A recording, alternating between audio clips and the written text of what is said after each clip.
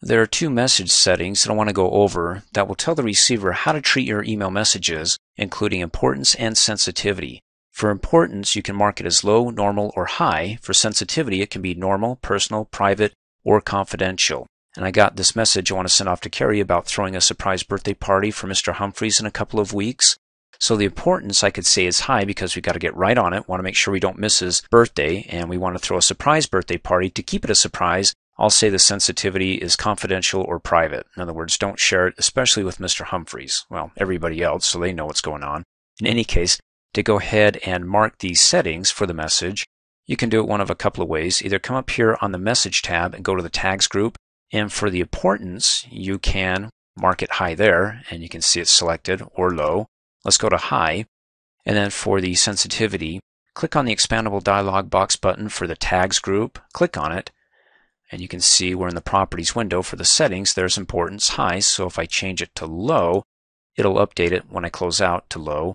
And for the sensitivity, instead of normal, let's make it private. Then go ahead and click close, and it flips to low. Now, if you're on the Options tab, you can come over here to the More Options and click its expandable dialog box button, and it's the same window. And so what you do there, let's mark it as high. Close will also update it on the Message tab in the Tags group. There you go. High importance. Muy importante. Let's go ahead and click Send, and away it goes.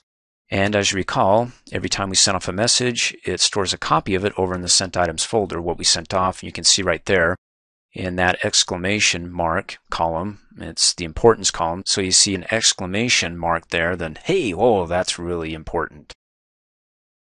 And you can double click to open it up to see what you sent. Please treat as private with high importance.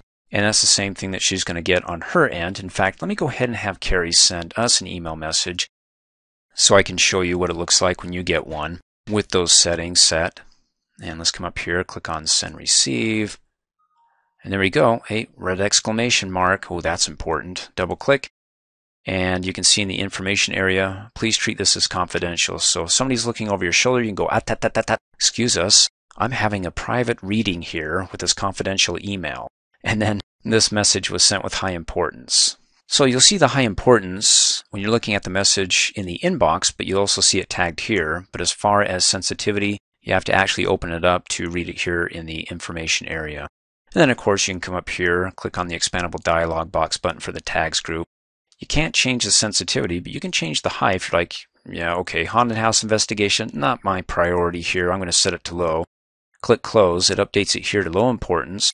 And then when you close out, be sure to save it. You can see it turns into a blue arrow pointing down. So that's what it's going to look like as well. If she sends me an email message with being a low importance, it's just a downer, isn't it? Why even open it up? Well, it's got some importance. Maybe it's an FYI, so at least you can know that there's an investigation going on. I wouldn't totally dismiss it. And so you can go ahead and change that. And then if you want to go ahead with it selected, click on Forward and see what options you get. Well, you can change it. Hey, this is high importance. I'm going to send it to Mr. Humphreys. And click on the expandable dialog box button for the tags and maybe change it to normal. And there's nothing in the information area that's going to show because when it's normal, why show anything? But if it's personal, private, or confidential, it'll pop up there. And then, of course, if you set it to normal here as well, then you'll have nothing in the information area showing anything because it's all normal. Thanks for watching. Hey, as a quick reminder, if you like my video, please give it a thumbs up. You can also click on me and subscribe to my channel to get notified of the latest videos. And for great specials on my products, please see the description below this video.